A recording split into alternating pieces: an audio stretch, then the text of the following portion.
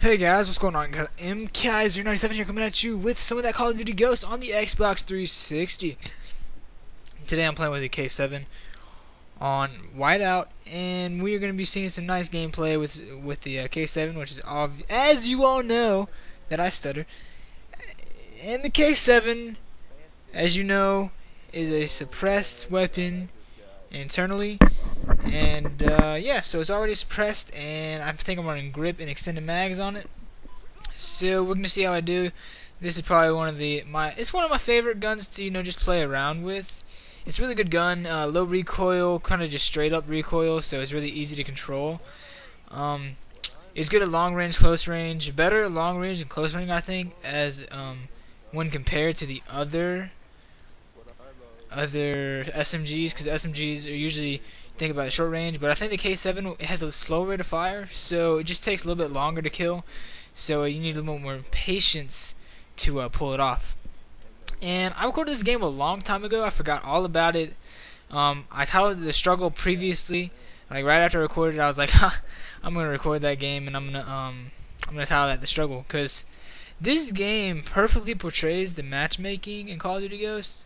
Shows that, well, it's been in a lot of Call of Duties, most Call of Duties actually, that usually right now there's some lag, but usually whenever you're playing a Call of Duty game, for some reason the way matchmaking is set up, you tend to get teamed up with bad players. The bad players probably won't notice this, but I think the higher your KD, well, I'm almost 99% sure that the higher your KD means that you're going to be match people of a KD that's going to be at a better set average for the game. So say if you have a 1.6 KD and the average KD is a positive KD, so 1. So if you're 1.6, you're going to have somebody on your team that has a point something. So if you're in a lobby with the guys and you have a couple people that have like a 1.9, let's say like 3 people with 1.9s, you're in there, so that's 4 people like 1.6. You have someone in your like with your party who is with you, and then you have the other people in the game who have like there's like 0.8, so we got a 1.2 here, 0.7, 0.6. So you have these just numbers, and so what's gonna happen is, here I checked to see if the care package is gonna be safely dropped in front of me.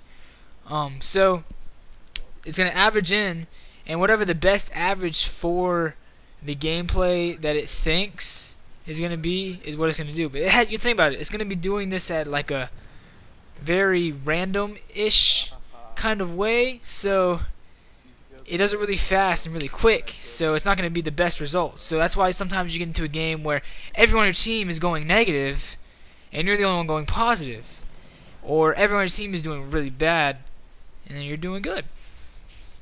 And so it's yeah, so that's why you get bad teams sometimes, and I get bad teams a lot, and this game is one of those games where I get bad teams, and turns out we do good. We still lose the game, but I think I end up going like 30 and something.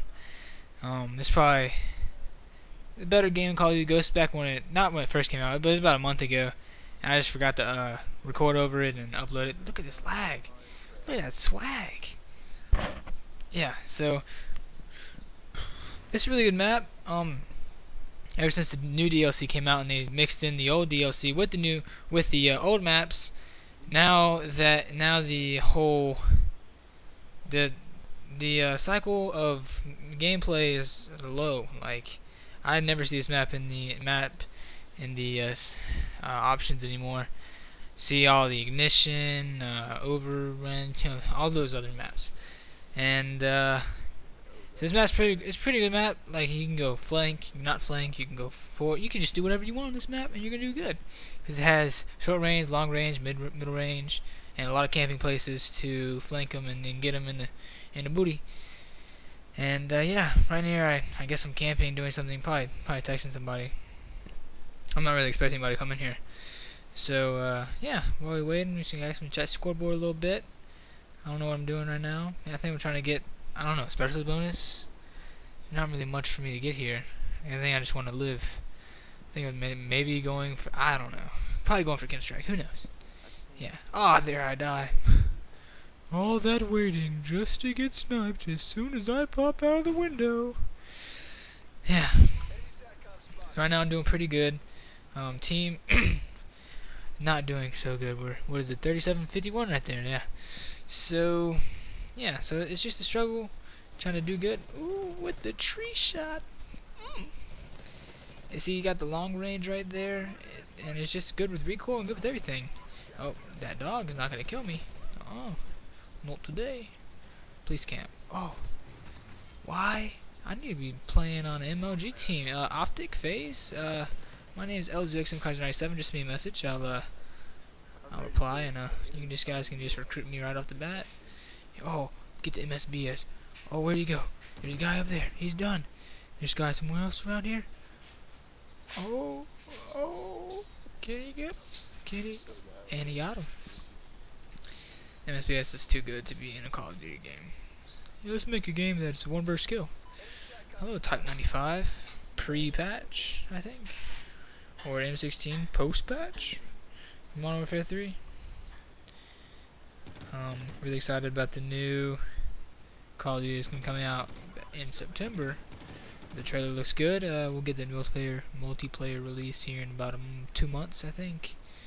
Whenever September comes, probably when the multiplayer release will be released. Multiplayer, yeah, that works. I just trying to win here. Yeah. So the matchmaking isn't really that good. I've talked to Activision about this, and they said something. They asked me like what I meant, and then I explained to them, and they never got back to me. And they're usually good about getting back, so I don't know what happened. Maybe it's overused topic, or they're avoiding the situation because they know that matchmaking and spawn systems, and connectivity, and no bars for connection, and the hosted servers that don't exist, and then you know what it is. Lies, we're being told. Lies. But it's whatever though. Sledgehammer Games producing the new Call of Duty. It's probably going to be very exciting. They're only doing the next gen though, which is strange. But it'll kind of see the difference between developers, as a different developer makes the 360 and PS3 versions, and Sledgehammer does the next generation versions. On the Xbox One and PS4, as you know. Yeah. So look at these guys, man. You think they'd like get up when you shoot at them 4 times cross map? Right? I don't get 2 kills. I do get 2 kills. Yeah. Really considering like trying to get on some like pro teams. We kind of have like a little like thing set up where like we like little 4v4s or whatnot with the e-game rules, but I don't know how that's exactly gonna work. There we go. We lost by 13 or 13. Yeah. I hope you guys enjoy this video.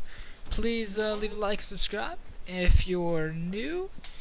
And as you should guys do is have a good day, have a good night, and you know what, better yet, have a great life. Hope you guys enjoyed this video. Please have a great night. See you later, and check us out for more KIAs and more thingamabobbers that have videos in them. See you guys later. Peace out.